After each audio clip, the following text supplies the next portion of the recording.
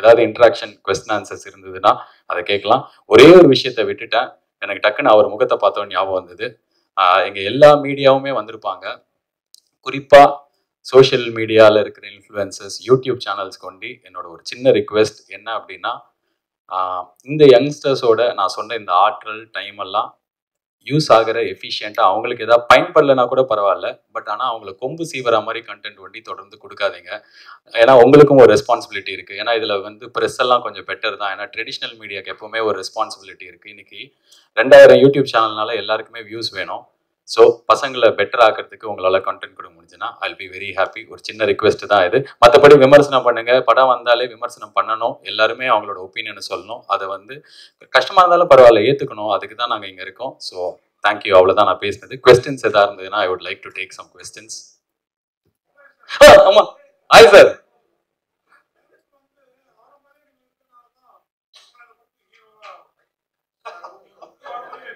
அப்படியே இருக்கலாம். அப்ப நான் அது பெரிய காம்ப்ளிமெண்டா நினைக்கிறேன் சார். அவர் பார்க்க அந்த காலத்து அரவிந்த் சாமி மாதிரி இருக்காருன்னு நினைச்சேன். ஆனா என்ன பார்த்து நீங்க அவரை மாதிரி இருக்கீங்கன்னு சொல்றீங்க. நான் அதை ஒரு காம்ப்ளிமெண்டா எடுத்துக்கிறேன் சார். அதனால இல்லைன்னு நினைக்கிறேன். பட் இருந்தாலும் எனக்கு கேட்க சந்தோஷமா இருக்கு. நான் அவரை மாதிரி இருக்கேன்னா. இன்ஃபேக்ட் நான் ஷூட்டிங்ல அவர்கிட்ட கேட்டேன், சார் எப்படி சார் எனக்கெல்லாம் வந்து இந்த குளிச்சுட்டு வெளில வரும்போது இவ்வளவு முடி கொட்டுது, புருவம் கூட இவ்வளவு கருகருன்னு இருக்கே சார்னா 2 நாள் கழிச்சு கேரளால இருந்து ஒரு 4 எண்ணெய் வாங்கி கொடுத்தாரு.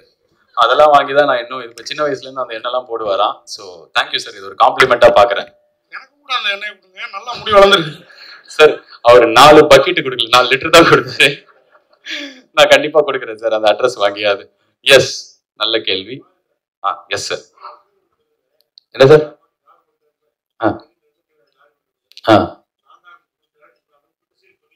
இல்ல சார், எனக்கு தெரியும். ஆனா என்னன்னா நார்மலா இந்த சினிமால ஸ்டண்ட் எல்லாம், ஏன்னா நான் ஸ்டண்ட்ல பெருசா நடிச்சது கிடையாது. மேக்சிமம் என்ன பண்ணுவேன் அப்படின்னா, ஒரு குழாவை தூக்கிட்டு வருவேன், அப்படின்னு கத்தினா ஆஸ்பத்திரியில படுத்துப்பேன்.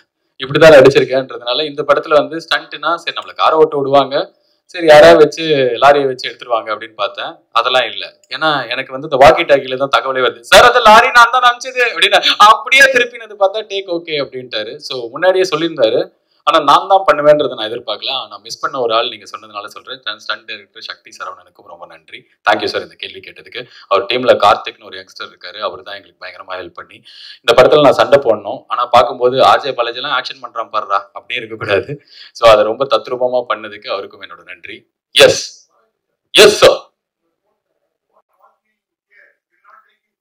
ஆமா, லேர்னிங் சார். Learning, unlearning. எனக்கு இதெல்லாம் வராது அப்படின்னு நானே ஒன்று நினைச்சிட்டு இருக்கேன். எனக்கு இதெல்லாம் வரும்னு நானே ஒன்று நினைச்சிட்டு இருக்கேன். இதுல இருந்து நான் வெளில வந்து புதுசா ஏதாவது கத்துக்கிட்டே இருக்கேன் அப்படின்னா தான் ஐ திங்க் இன்னைக்கு ரெலவெண்டா இருக்கிறது ரொம்ப முக்கியம் சார். ஏன்னா 2010 ஒரு படம் ஓடி இருக்கலாம், 2020 இப்போ நான் வந்து எல்கேஜி அப்படின்னும் போது ஆமாம்ல சார் ரொம்ப வருஷம் ஆச்சு அப்படின்றாங்க. 4 வருஷம் தான் ஆச்சு. ஆனா அந்த மாதிரி டே பை டே திங்ஸ் மாறிட்டே இருக்கும்போது நானும் டெய்லி இப்போ சார் கூட ஒர்க் பண்ணேன். நான் அதுக்கப்புறம் இன்னொரு படம் பண்ணி முடிச்சிட்டேன். ஸோ அந்த டைரக்டர், இவங்க கூட நடிக்கிறவங்க, இவங்க எல்லாருக்கிட்டே இருந்தும் கத்துக்கிறது தான் ஐ திங்க் என்ன அடுத்த லெவல் கூட்டு போகணும்னு நினைக்கிறேன் சார். அப்டேட் பண்ணிக்கணும், கத்துக்கணும். சார் சார் உங்களுக்கு ஒன் சான்ஸ் தான்.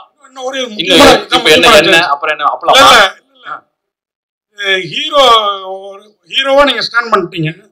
ஹீரோயின் ஓரியன்டட் சப்ஜெக்ட்ல நடிச்சு அது 3 ஹீரோயின் இருக்காங்கன்னு சொன்னீங்க நீங்களே.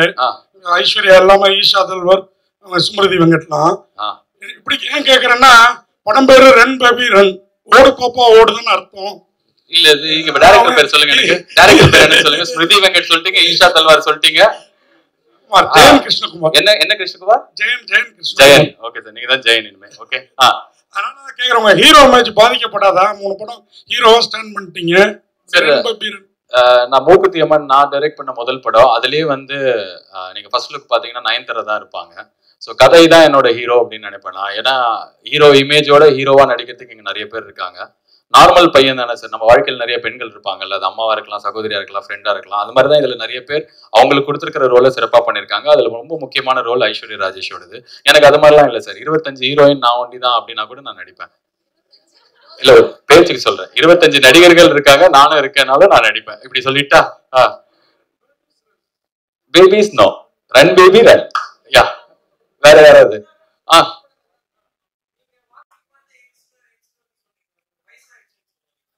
இல்லப்பா அப்படி சொல்ல வரல. என்னோட சின்ன பசங்க நிறைய பேர் நான் டெய்லி பாக்குறேன். அவங்களோட ஆக்டிவிட்டிஸ் பார்க்கும்போது எனக்கு கொஞ்சம் பயமா இருக்கு. அதாவது நான் சொல்ற யங்ஸ்டர்ஸ்க்கு வயசு 15ல இருந்து ஒரு 25க்குள்ள.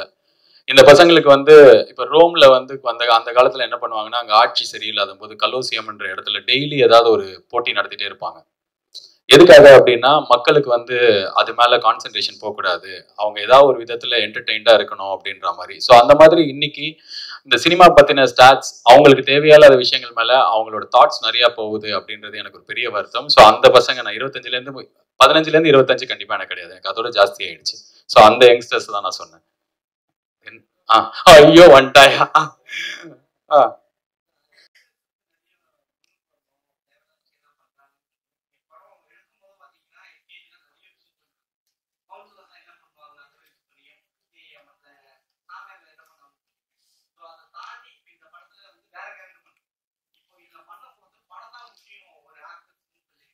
நான் அப்படி சொல்லி இல்ல, நான் சொல்லி இப்ப நீங்க தான் சொன்னீங்க. இல்ல நான் சொல்லி நீங்க வேணா இது எடுத்து போட்டீங்க, நம்ம என்ன நேருக்கு நேரம் விளையாண்டுக்கிறோம் வீடியோ.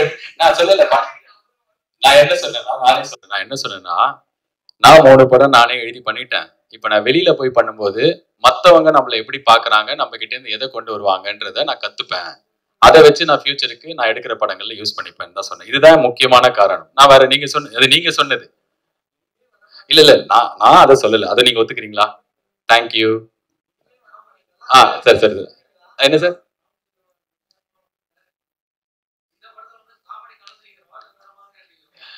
சார் வேற மாதிரியான ஹீரோ இல்லை, காமெடி கலந்த ஹீரோவும் இல்லை சார். நான் வந்து இப்போ வந்து சும்மா இந்த படத்துல இது இருக்கு அது இருக்கு எல்லாமே இருக்கு அது மாதிரிலாம் எனக்கு சொல்ல தெரியாது. இந்த படம் வந்து ஒரு ப்ராப்பர் த்ரில்லர் சார். நான் பேங்க்ல வேலை செய்யற கேரக்டர் நடிச்சிருக்கேன்னு சார் சொன்னாரு. ஸோ ஒரு பேங்க்ல வேலை செய்யற ஒரு சாதாரண ஒருத்தனுக்கு திடீர்னு வாழ்க்கையில எதிர்பார்க்காம ஒரு நாள் நடக்குது. அந்த விஷயத்துல இருந்து அவன் எப்படி வெளில வரான் அப்படின்றத ஒரு எட்ஜ் ஆஃப் த சீட் த்ரில்லரா பண்ணியிருக்கான் சார். ரொம்ப கான்பிடென்ட்டா சொல்லணும் அப்படின்னா, கடைசி வரைக்கும் யார் இதை பண்ணா அப்படின்றத படம் பார்க்குறவங்களால கெஸ் பண்ண முடியாது. யாராவது ஒருத்தர் மேல சந்தேகம் போயிட்டே இருக்கும். ஸோ நம்ம நிறைய படங்கள் கடந்த காலங்களை பார்த்துருப்போம். இது நான் சொல்றது உலகத்திலேயே இதான் நாங்கள் எடுத்த ஃபர்ஸ்ட் த்ரில்லர், இதுதான் இருக்கிறதுலே பெஸ்ட்லாம் இல்லை. நிறைய நல்ல படங்கள் த்ரில்லர் வந்திருக்கு, நான் இது வரைக்கும் பண்ணதில்லை. ஸோ இதுல கதைக்குள்ள பொருந்துற ஒரு ஹீரோவா தான் நடிச்சிருக்கேன் சார்.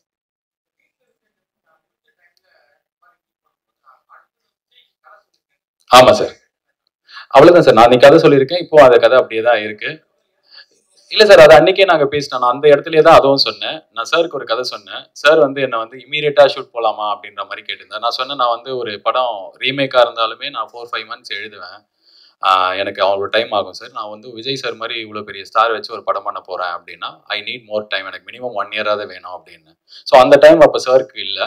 ஸோ அதனால நான் அதுக்கப்புறம் நான் தனியாக படங்கள் நடிக்கிறேன். ஸோ நான் தான் சொன்னேன் சார் கொஞ்ச நேரத்துக்கு முன்னாடி, நான் ஒரு படம் பண்ணும்போது அது நடிக்கிறதா இருந்தாலும் ஃபுல் கான்சென்ட்ரேஷன் ஃபுல் இன்வால்மெண்ட் அதில் தான் இருக்கணும் அப்படின்னு பார்ப்பேன். ஸோ இப்போதைக்கு நான் நடிக்கிற படங்கள் மேலே என்னோட கவனம் இருக்கு சார். ஒரு சார்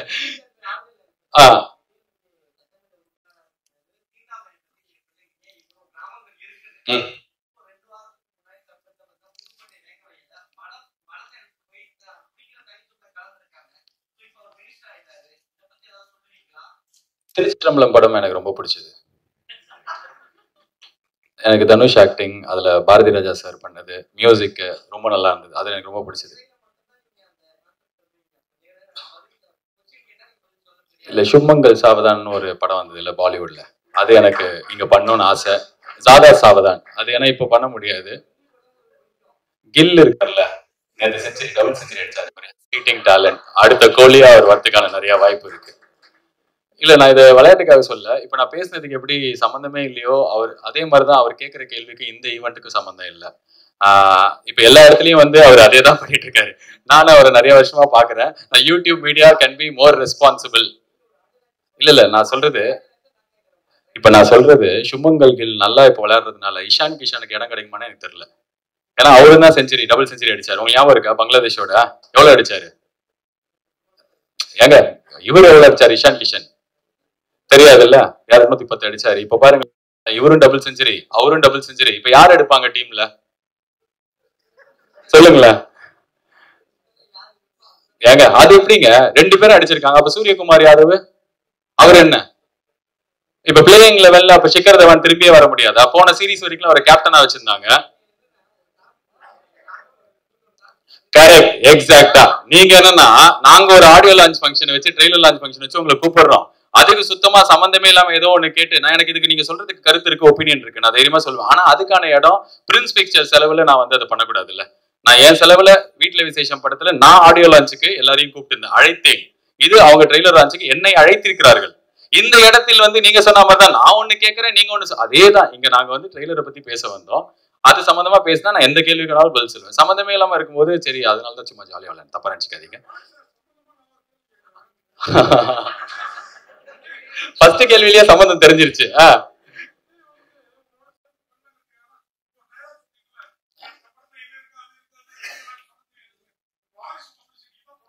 சார் நான் ஊர்லயே இல்ல சார். ஆக்சுவலா 3 நாள் முன்னாடி தான் வந்தேன். அந்த போட்டோ எல்லாம் கூட சோசியல் மீடியால இருக்கு. சோ என்ன நடந்ததுன்னு எனக்கு தெரியாதுன்றதுனால நான் என்ன சொன்னேன்னா, இந்த படத்துல வந்து ப்ராப்பரா ஒரு த்ரில்லர் இருக்கு சார். இப்ப இந்த படத்துல வந்து நீங்க 5 பாட்டு இருக்கா அப்படின்னா இல்ல. அதுதான் எனக்கு இல்லன்றது தான் மெயின் பண்ணேன். எல்லாமே இந்த படத்தை வச்சுதான் நான் மெயின் பண்ணேன். இந்த 2 பேரை தாண்டி ஏதாவது இருந்தா ஒரு லாஸ்ட் ஒரு கொஸ்டின். இது நல்ல கேள்வி சார். எனக்கே தெரியாது. முதல்ல என்கிட்ட 1னாரு, அப்புறம் பார்த்தா 3 பண்ணிருக்காரு. டைரக்டர் மலையாளத்துல 3 படம் பண்ணிருக்காரு. இப்ப இந்த படம் முடிச்சுட்டு அடுத்த படத்தையும் முடிச்சிட்டாரு சார் மலையாளத்துல. Yes sir.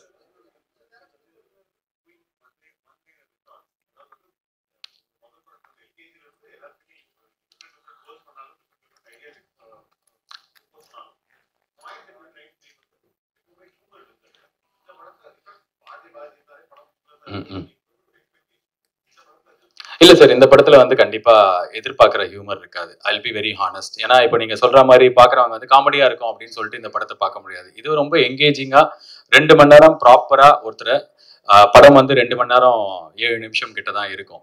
ஸோ அந்த டைமுக்கு ரன் டைமுக்கு இந்த படம் பாக்குறவங்கள சீட்டு நுனியில வைக்கிற அளவுக்கு தான் இந்த படம் இருக்கும். அண்ட் ஆர்ஜே பாலாஜியா காமெடியான்றது வந்து எனக்கு நான் எப்பவுமே எந்த வேலை பண்ணாலும் அது நல்லா இருக்கும் போதே முடிக்கணும்னு ஆசைப்படுவேன் சார்.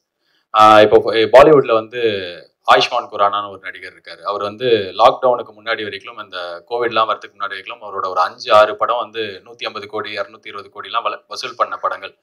இப்போ இந்த லாக்டவுன் முடிஞ்சிருச்சு. அவரோட லாஸ்ட் ஒரு 5-6 படங்கள் வந்து பெருசா எதிர்பார்க்குற அளவுக்கு போல. In spite of films being very good. என்ன ரீசன் யாருக்குமே தெரியல. இன்ஃபேக்ட் நிறைய பேர் சொல்றாங்க இல்ல ரொம்ப ப்ரெடிக்டபிள் ஆயிட்டாரு, பண்ணதையே திருப்பி பண்றாருன்னு. பட் இது வந்து வெறும் பாலிவுட்டுக்குன்னு நினைக்கல சார். இப்போ நான் மலையாளத்துல வந்து பெசில் ஜோசப் அப்படின்னு ஒரு யங் ஆக்டர் இருக்காரு. இப்ப ஜெய ஜெய ஜெய அந்த படத்தோட ஹீரோ மின்னல் முரளி டைரக்டர். நான் அவர் கூட பேசிட்டு இருக்கும்போது அவர் சொன்னாரு, என்னோட 3 படம் ஹிட் ஆயிருக்கு, எனக்கே தெரியல எப்படின்னு. அதே நேரத்துல இன்னொரு மலையாளம் ஆக்டர் கிட்ட பேசிட்டு இருக்கும்போது அவர் சொல்றாரு, அதே படத்தோட ஹீரோ டொவினோ தாமஸ் வந்து மின்னல் முரளி வந்து ஒன் ஆஃப் த பெரிய பிளாக் பஸ்டர் அந்த டைம்ல. அதுக்கப்புறம் அந்த 2-3 படம் தியேட்டர்ல ஒழுங்கா போல, இப்பதான் தள்ளுமா. ஸோ இன்னைக்கு இங்க நம்ம ஊர்ல எடுத்தாலும் வந்து லவ் டுடே வந்து யாருமே எதிர்பார்க்காத அளவுக்கு அவ்வளவு பெரிய வெற்றி பெற்றுச்சு. அதே நேரத்துல பெரிய படங்கள்லாம் தொடர்ந்து ஜெயிச்சுட்டு வருது. இந்தியா ஃபுல்லாவே ஒரு கன்ஃபியூஷன் இருக்கு சார். எது ஒர்க் ஆகும், எது ஒர்க் ஆகாது. சின்ன படத்துக்கு வரமாட்டேன்றாங்க, திடீர்னு ஜெய் ஜெயதேவ் கூட்டம் வருது, லவ் டுடே கூட்டம் வருது. அப்ப சின்ன படங்க வருவாங்கன்னா நானும் ஒன்று எடுக்கிறேன்னு வந்தா அதுக்கு திடீர்னு கூட்டம். அந்த மாதிரி இருக்கிறனால எனக்கு ஒரே விஷயத்தை திருப்பி திருப்பி பண்ண வேணாம்னு தோணுச்சு sir. I just wanted to two good films. நல்ல படங்கள், அது த்ரில்லரா இருந்தாலும் சரி, ஒரு ஃபேமிலி படமா இருந்தாலும் சரி, இல்லை ஒரு பொலிட்டிக்கல் சட்டையரா இருந்தாலும் சரி, ஆடியன்ஸை ஏதோ ஒரு விதத்துல அவங்களோட எமோஷன், அது நான் சொல்றது வெறும் அழ வைக்கிறது ஒன்றும் இல்லை, ஏதோ ஒரு எமோஷன் க்ளோஷன் டச் பண்ணோம்னா அந்த படத்துக்கு ஒரு பெரிய வரவேற்பு இருக்கும்னு நினைக்கிறேன். அந்த நம்பிக்கையில தான் இந்த படம் பண்ணியிருக்கோம். படம் நல்லா இருக்கும் சார். சார் இவரு சார் நீங்க செகண்ட், அவர் ஃபர்ஸ்ட்.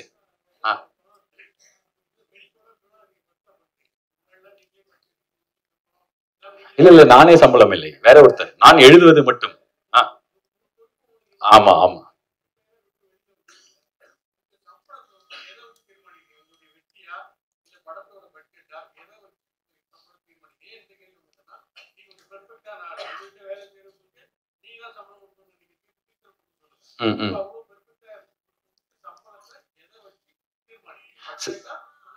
சரி, இப்போ இது வந்து இப்போ நீங்க ஒரு பேங்க்ல ஒருத்தர் ஃப்ரெண்ட் இருக்காருன்னு வச்சுக்கோங்க. சும்மா அவரை பார்க்க போகும்போது உங்க சம்பளம் எவ்வளோன்னு கேட்கறது வந்து எப்படி அதுவோ அந்த மாதிரி இது இங்க பேசுறதுக்கான இதுல நீங்க கேட்டதுக்காக நான் சொல்றேன். இன்னைக்கு இந்த மாதிரி ஒரு ட்ரெய்லர் லான்ச் இல்ல நான் இல்ல சார், எப்படி ஃபிக்ஸ் பண்றதுக்கு ஒரு ப்ராசஸ் இருக்கு சார். நான் இந்த கம்ப்ளீட் ப்ராசஸ் சொல்லணும்னு எனக்கு தெரியல. பட் ஆனா ஆனஸ்டா சொல்லணும்னா இன்னைக்கு இந்த மாதிரி ஒரு ட்ரெய்லர் லான்ச் மேடையில ப்ரொடியூசரை வச்சுக்கிட்டு என்னால வந்து இந்த படம் இப்பவே வந்து பிரேக் ஈவன் ப்ராஃபிட்டபிள் ஜோன்ல இருக்கு அப்படின்னு சொல்ற அளவுக்கு என் படங்கள் தயாரிப்பாளருக்கு மணியை ஏர்ன் பண்ணி கொடுக்கணுன்றதான் என்னோட மெயின் இது. இப்ப நானே எல்லாத்தையும் வாங்கிக்கிறேன், அதுக்கப்புறம் அவருக்கு என்ன அப்படின்றது எனக்கு என்னன்னா, படம் போட்டு படம் பண்றவங்களுக்கு காசு கிடைக்கணும், பார்க்குறவங்க வந்து அந்த 100 ரூபாய் 200 ரூபாய் கஷ்டப்படு. எனக்கு வந்து நான் இது ஏற்கனவே சொல்லியிருக்கேன், மூக்குத்தி அம்மன்ற படத்துக்கு ஓடி பாபான்னு நாங்கள் பேர் வச்சிருந்தோம். ஸோ அப்போ வந்து எனக்கு ரொம்ப தெரிஞ்ச அக்கா ஒருத்தங்க இருக்காங்க. அவங்க காலையில் ஒரு 2 3 வீட்லையும், சாயங்காலம் ஒரு 2 வீட்லையும் வேலை செய்வாங்க. சினிமா தான் அவங்களுக்கு எல்லாமே. நான் அவங்ககிட்ட கேட்டேன், அக்கா ஓடி பாபா அப்படின்ற பேர் வச்சு அப்படி இருக்கேன் அப்படின்னாங்க. மூக்குத்தி அம்மன் நல்லா இருக்கு, சாமி படமா அப்படின்னாங்க. ஸோ எனக்கு டக்குன்னு தெரிஞ்சது, ஓ இது ரீச் ஆகும் போல இருக்கு அப்படின்னு சொல்லிட்டு. ஸோ இப்போ இந்த அக்கா வந்து ஒரு 2 குழந்தைங்களை கூப்பிட்டு படத்துக்கு போறாங்கன்னா 500 ரூபாய் ஆகுதுன்னா, அந்த 500 ரூபாவை திருப்பி அவங்களுக்கு சந்தோஷமா கொடுக்கணும். அண்ட் ப்ரொடியூசருக்கு காசு வந்து கையில வரணும் அப்படின்ற அடிப்படையில் என் சம்பளத்தை நான் முடிவு பண்ணுவேன் சார். Yes sir.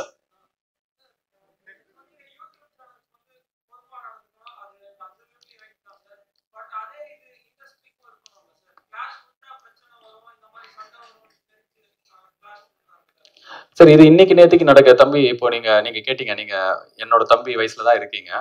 இது நீங்கள் நானும் பிறக்கிறதுக்கு முன்னாடிலேருந்தே நடந்திருக்கு. உலகம் ஃபுல்லாவே நடக்கும். 2 நடிகர்களோட படம் ஒன்னா வரும். அது தமிழ்நாட்டில் இல்லை, பாம்பேல நடக்கும், ஹாலிவுட்ல நடக்கும். ஸோ வந்து நீங்க WW மாதிரி பேசுறீங்க. கிளாஷ் விட்டா உங்ககிட்ட யார் இருக்கா, அண்டர்டேக்கர், ரஸ்னா மேக்கர், என்கிட்ட பாப்பா ஷாங்கோ, மரத்துல மேங்கோன்னு சொல்லிட்டு அது கிடையாது. இது கிளாஷ் விடுறதுன்னா அது இன்னைக்கு வந்து ப்ராப்ளி சோஷியல் மீடியால ட்ரெண்டிங்கான டேர்மா இருக்கலாம். பட் எனக்கு தெரிஞ்சு தியாகராஜ பாகவதர் இருக்கும்போதே பியூ சின்னப்பா படம் வரும், அந்த மாதிரிலாம் இருந்திருக்கும் போல, எனக்கு தெரியல. பட் ஆனா அந்த காலத்துல இருந்து இருக்குல்ல சார், எம்ஜிஆர் சிவாஜி சார் படங்கள்லாம் வரும். எல்லாரோட இதுலயும் இருக்கு. ஸோ இது புதுசு கிடையாது, இன்னைக்குதான் இது வந்து ஆரம்பிக்கிறது கிடையாது. எல்லாரோட படங்களும் வந்துட்டு தான் இருக்கு. ஸோ இன்னைக்கு நடக்கல இது. எஸ் சூப்பர் சார், எனக்கு ரொம்ப சந்தோஷமா இருக்கு.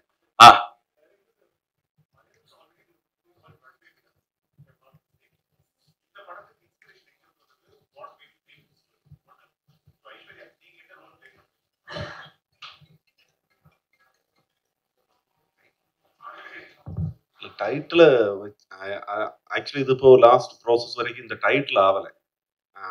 இப்போ ഞാൻ இங்கே ஒர்க் பண்ணிட்டே இருக்கும்போது ലക്ഷ്മൺ സാർക്ക് தான் கூப்பிட்டு என்கிட்ட இந்த ரன் பேபி ரன் டைட்டில் சொல்லுது. நான் பேசுகிற டைமில் ഞാൻ சொல்லியிருந்தேன், சார் மலையாளத்தில் ஒரு பெரிய ஹிட் வந்திருக்கு 2012. ஆனால் ஞானும் அங்கேருந்து வருது, அப்போ இது ரீமேக் படமாக ஆடியன்ஸுக்கு அப்படி ஃபீல் பண்ணுவது, ரீமேக்காக பண்ணது மலையாள டைரக்டர் அதுக்காக. ஆனால் யோசிச்சு பார்க்கும்போது இந்த டைட்டில் இந்த படத்துக்கு ரொம்ப மேட்சிங்காக இருக்குது. ஆனால் அப்போ ഞാൻ ஒரு கன்ஃபியூஷன் சார்கிட்ட கேட்டிருந்தது, அதுக்கப்புறம் பாலாஜி சார்கிட்டையும் கேட்டிருந்தது. ஆனால் அவர் சொல்லி இல்லை இங்கே இது புதுசாக தான் இருக்குது இந்த டைட்டில், அதுக்காக அது பிரச்சனை இல்லை. ஆனால் நான் யோசிக்கும் போது இந்த படத்துக்கு ஆப்டான டைட்டில் தான் ரன் பேபி ரன். ஆனால் எனக்கு சின்ன கன்ஃபியூஷன் தான் இருந்தது. அதுக்காக இந்த போஸ்டர் பண்ணும்போதும் இந்த ட்ரைலர் லான்ச் பண்ணும்போது எல்லாமே அது ரொம்ப யோசிச்சு தான் பண்ணியிருக்கு. ஆனால் இது ஒரு த்ரில்லர் மூட் படம். இப்போ எல்லாருமே கேட்டுட்டே இருந்தது பாலாஜி சார் இதுல ஹியூமர் பண்ணுதான்னு. ஆனால் ஷூட் பண்ணும்போது என்கிட்ட லக்ஷ்மண் சாரும் கேட்டிருந்தது, எனக்கு ஸ்டில்லெல்லாம் பார்க்கும்போது இதுல ஆனால் அவர் பண்ணி மாதிரி அல்ல இது. ஆனால் அந்த டைம்ல நான் ரொம்ப கான்ஃபிடண்டா சொல்லியிருந்தது, இல்லை சார் இது இந்த கேரக்டர் இப்படித்தான் இருக்கும். ஆனால் இதுல நிறைய 1-2 பேர் இருக்கு, இதுல ஹியூமர் பண்றவர் எல்லாம் இருக்கு. ஆனால் பாலாஜி சாருக்கு இதுல ஹியூமர் இல்லை, அந்த கேரக்டர் அப்படித்தான் டிராவல் ஆகும். அதுதான் ஸ்டோரி. இன்ஸ்பிரேஷன் சொல்லும் போது நான் எப்பவுமே ஸ்கிரிப்ட் எழுதும் போது இன்ஸ்பயர் பண்ணி எழுதுன அந்த மாதிரிலே ஒரு தாட் ப்ராசஸ் தான் அது. சில கண்டென்ட் வரும், அது டெவலப் பண்ணிடும். சில கண்டென்ட் டெவலப் பண்ணும்போது நமக்கு தெரியாது, அது சிலப்போ ஒர்க் அவுட் ஆகாது. ஆனா இந்த கதை டெவலப் பண்ணும்போது தெரியும், ஆக்சுவலி இது டெஃபினட்டா மூவியா பண்ணணும்.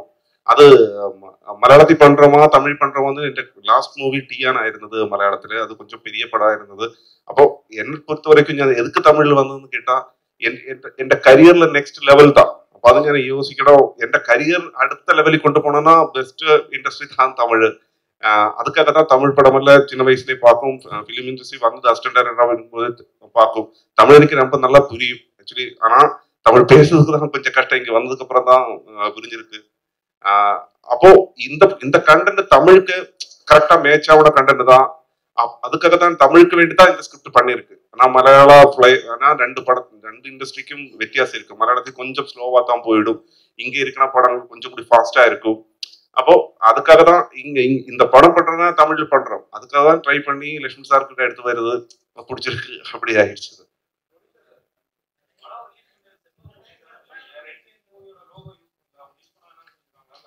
இல்ல சார், இது வந்து MSM sir. Johnson sir already. Sorry sir.